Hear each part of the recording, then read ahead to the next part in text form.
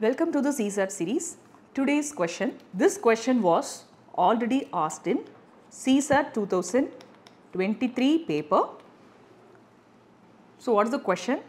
If A, B, C and D, E, F are both 3-digit numbers such that A, B, C, D, E, F are distinct non-zero digits. So all are single digit numbers.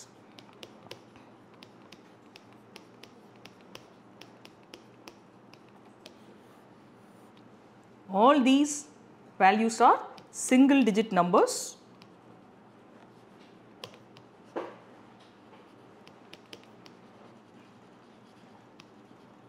And they are also non-zero digits. So except 0, you want to consider the balanced single digit numbers for these 6, but all are different. So this is the thing we have decoded from the question. Also given, if you add A, B, C plus D, E, F, you will get the result 1111. That is 4-digit number as the answer. So what are the possibilities we can analyze? And here you want to know one thing. It is not the requirement you need to find what is exactly A, what is exactly B, what is exactly C, D, E, F. This is not the requirement of the question.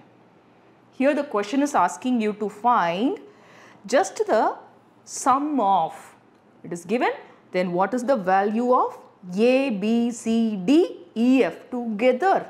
The plus symbol denote the sum of all these values. Just we need to find the sum means there are so many things we can apply in the shortcut. We can apply so many things. So instead of finding the accurate value for A to F, just we can get the idea. When A, B, C add up with D, E, F, the sum we get is 1111. So what is the idea when two single digit and non-zero and different values are added? The sum of any two single digit numbers. Let's find the minimum value and the maximum value. Okay. These single digit numbers are different numbers and non-zero. So I write except 0. So this is a concept you can know.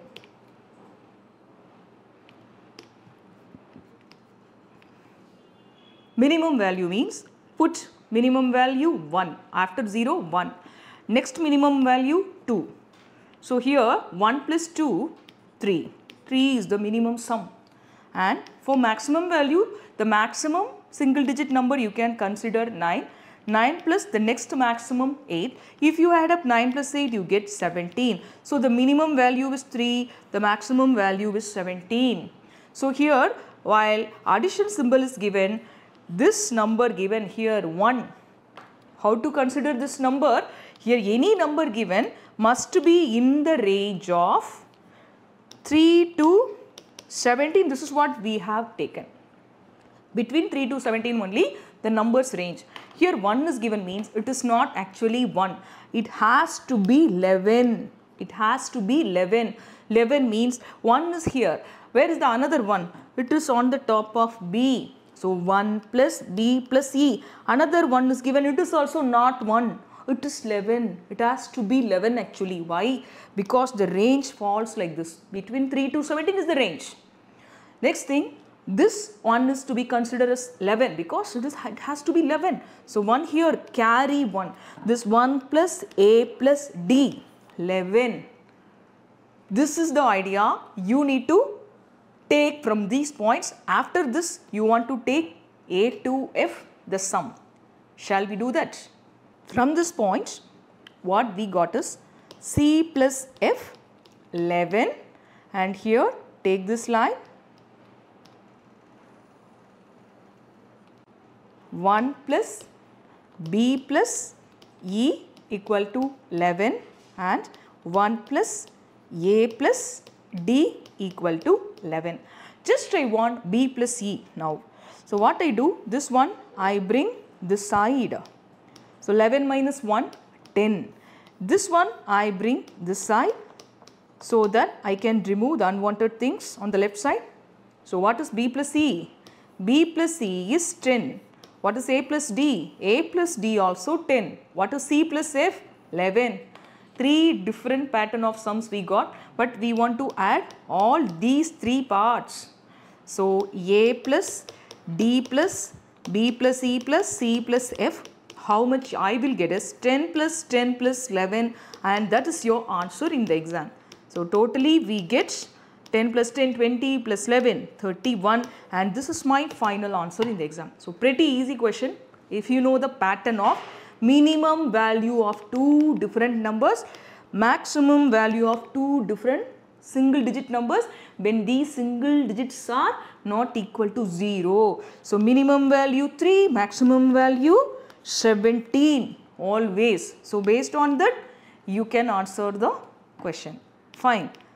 The next pattern. So based on this question you can try the another question. Question for today. A, B, C, D and E, F, G are 4-digit numbers and 3-digit numbers respectively, such that A, B, C, D, E, F and G are distinct non-zero digit. Distinct means different. Different non-zero digits means you can allot any single digit number except 0, such that A, B,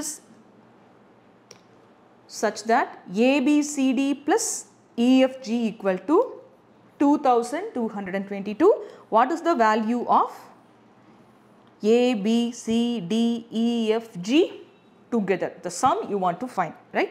So as usual you can post your answer in the comment section. So the next thing is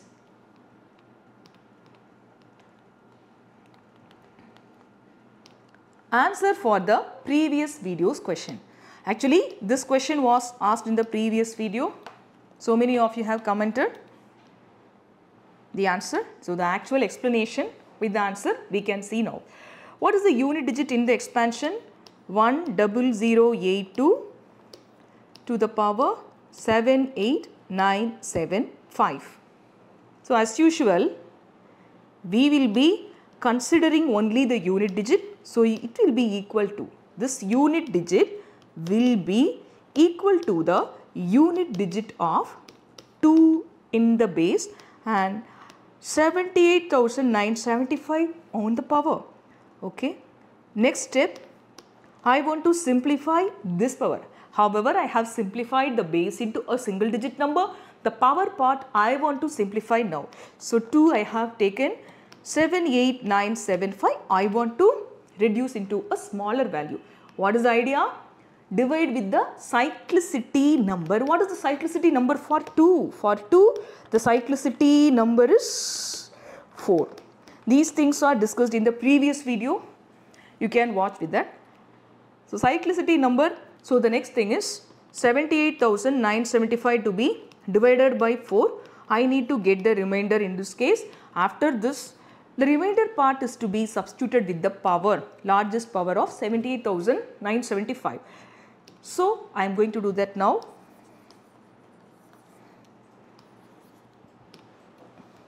$78,975 divided by 4. So you can do the normal division and get the remainder. This is one method.